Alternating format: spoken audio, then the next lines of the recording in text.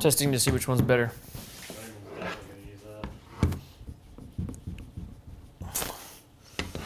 I don't know, it feels the same. Ladies and gentlemen, today we are going to compare the two beefy 38mm stanchion super enduro forks from Fox and RockShox, the 38 versus the ZEB. We're gonna get into all the specs and details and what's different and mostly what's the same between these things, and then how do they feel differently out on the trail.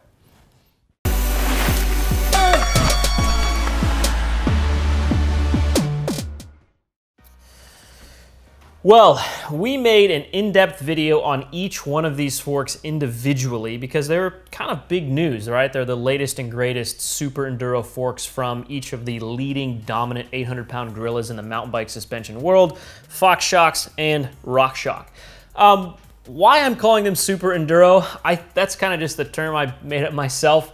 I think that, you know, previously we had the Lyric from RockShox and the 36 from Fox, and both brands are really trying to push the limits of what they can do with mountain bike suspension, and most in particular for their fastest enduro racers, right? So enduro racing is becoming a huge sport these days in the mountain bike world, and the guys doing it are pushing those bikes, which are longer travel single crown fork bikes that they pedal uphill and go super fast on downhill. They're pushing those things to the absolute limit. And the faster you go, the more suspension and the better suspension you need, and the more fine-tuned it needs to be, and the kind of stiffer your bike needs to be in handle. So a lot of people commented on these forks, and frankly, I kind of agree, right? Like, each one of these things is not for everyone, right? I mean, if you're riding a long travel enduro bike and you're like a larger rider that kind of really enjoys a stiff feeling fork, or simply you're just a really advanced rider and you're riding really fast, the faster you go and the bigger you are, the more you're going to notice the actual differences and benefits of a 38mm stanchion, really stiff controlled fork, just like you'd notice the differences of riding a trail bike and a downhill bike on the same exact trail, right? One is just more purpose-built for what you're doing with it. So both of these brands are coming out and innovating their suspension.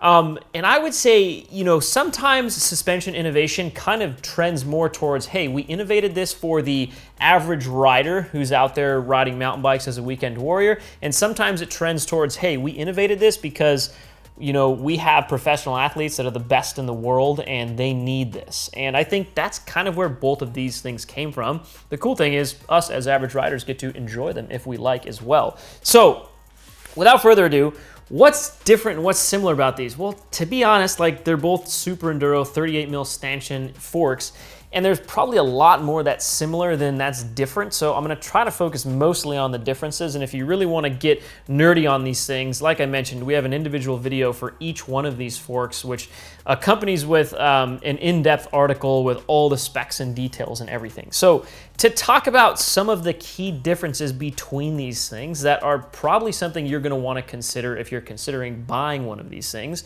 right off the bat to me is price point, right? So RockShox is coming in at $699 to $999. So $999 being their ZEB Ultimate, like the premium creme de la creme top of the model ZEB.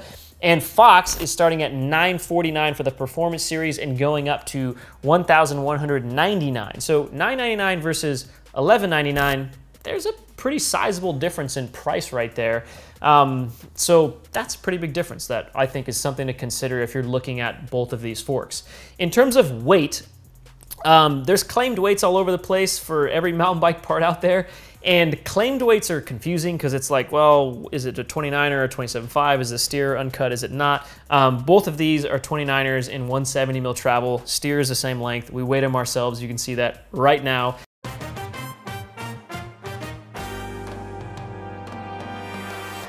£5, 1 ounce.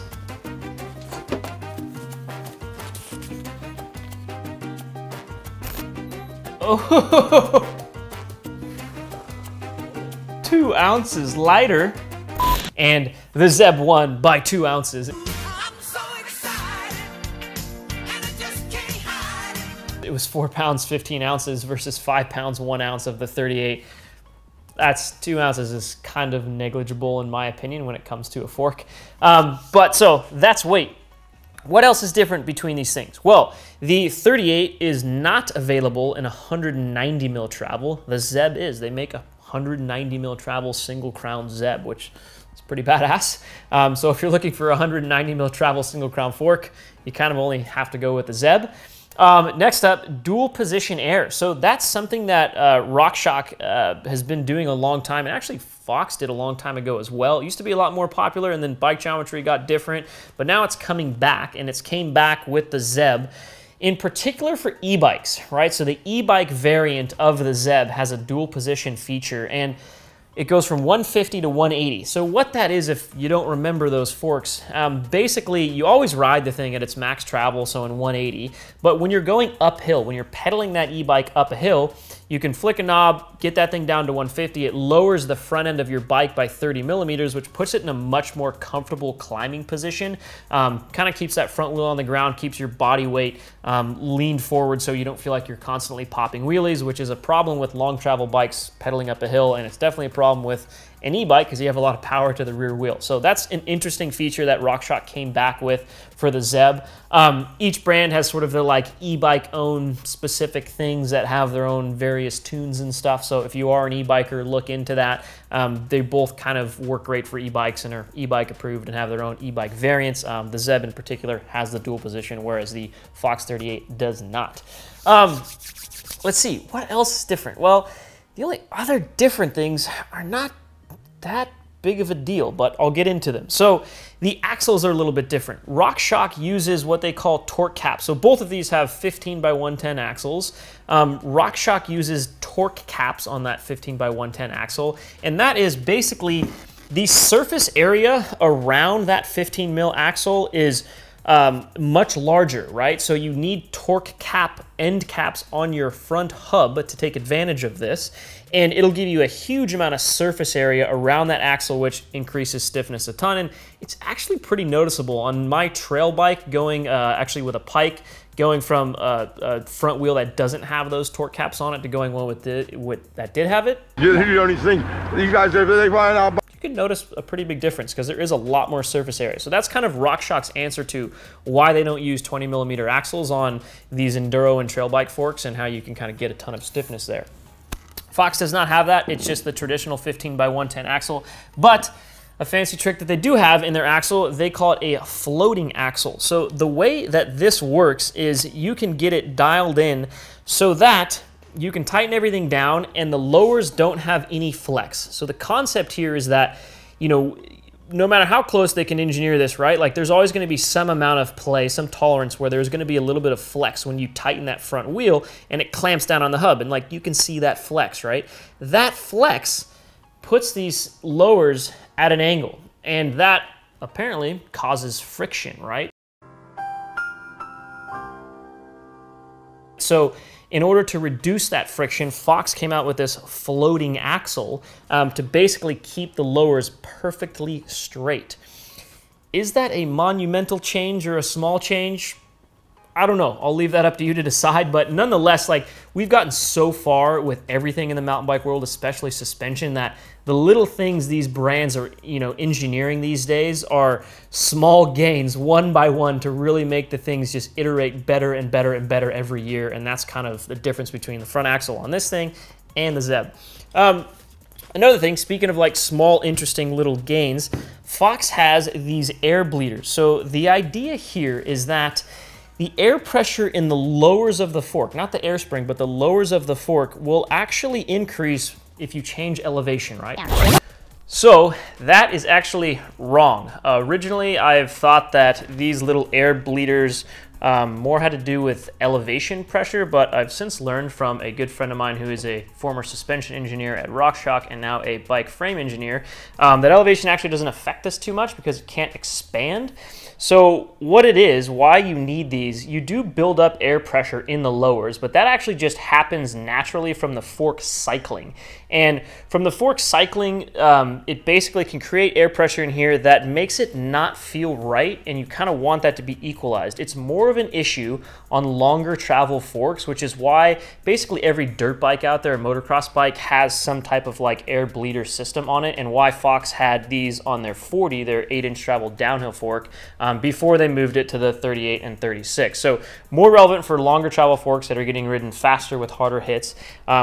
And it's not necessarily because of elevation, it's more just because of when it cycles, it somehow sort of pulls air in here and creates pressure and needs to be equalized. You can do this yourself with a thin zip tie. If you kind of drop it into the dust seal and pull it down there, it'll actually like equalize it on a normal fork. That's a trick that some people do.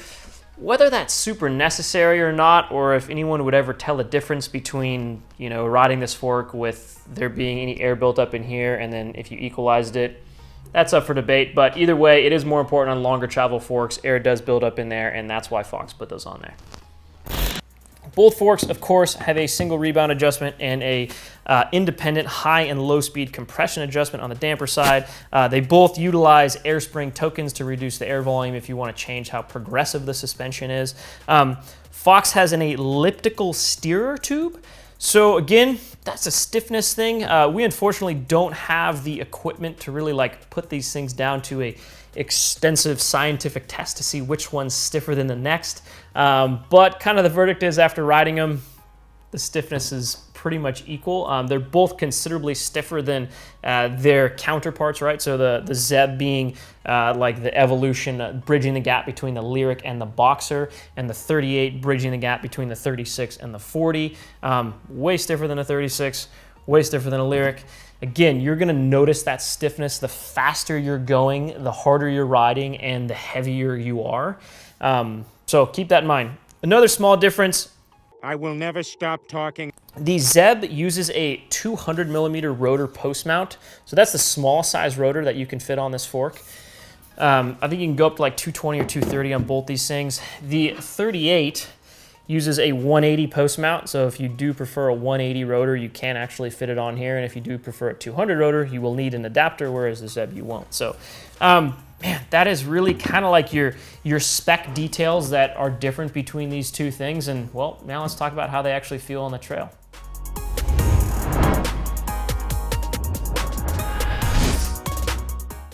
On-trail performance.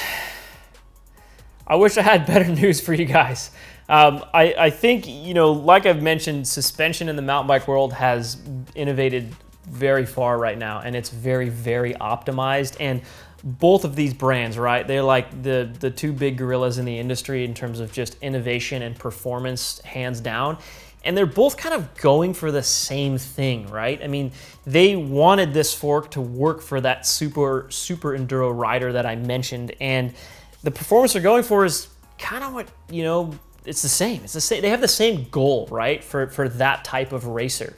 And they want like great small bump absorption. They want it to like dive into the travel and have mid-stroke support. They want it to be as progressive and have that progressivity be tunable via tokens. They want independent high and low speed compression. So they kind of have like the same overarching goal. And I'll be dead honest with you guys, like I cannot pick one of these over the other.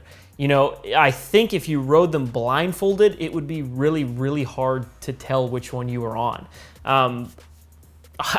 I wish I had different news for you, but they both work phenomenally well. I kind of got more into the performance of each of them in their individual videos, but like I said, like each brand kind of has their like very similar, if not identical, goals of what they're going for in terms of how they want that fork to feel. They don't have like opposing ideologies. One of them doesn't think it should feel like this on trail versus this on trail. Like they have pretty much the same mentality when it comes to, you know, what a mountain bike fork should feel like for a world-class enduro racer. Don't you repeat yourself, you know that? On a, you know, a modern enduro bike. So they feel amazing. They're incredible. Definitely a step up from the 36. Definitely a step up from the Lyric. Totally equal side by side. And if I, you know, honestly, if I were to tell you it felt any different on trail, it would be BS. And I think a lot of things in the mountain bike world, when you're comparing such similar products, you really get into this like head case placebo effect, and you're kind of like overthinking stuff and inventing things feeling differently in your own head. I think that's pretty common in mountain bike reviews, and I try to avoid that myself. and I try to like not put in other variables, like using the same bike and same tires and same trail and just switching one variable at a time. So yeah, they're both neck and neck. So if you think there's a big performance difference between the two, there just isn't. So whichever one you end up going with, it's a great choice. They're both amazing forks and are gonna work super well for that category that they're intended for, of being like super enduro, long travel, fast, you know, fork. Yeah, there you go. Well, I hope that was valuable for you guys and useful if you're considering one of these super enduro forks. Drop a comment below, RockShox ZEB or Fox38. I'm very curious. And also, please hit that thumbs up button if you've made it this far in the video. And please subscribe to the channel. I think you will love all the mountain bike content we post, because if you've watched this video comparing two enduro forks for this long, you're really, really into this shit. So you should definitely subscribe. All right, see you later.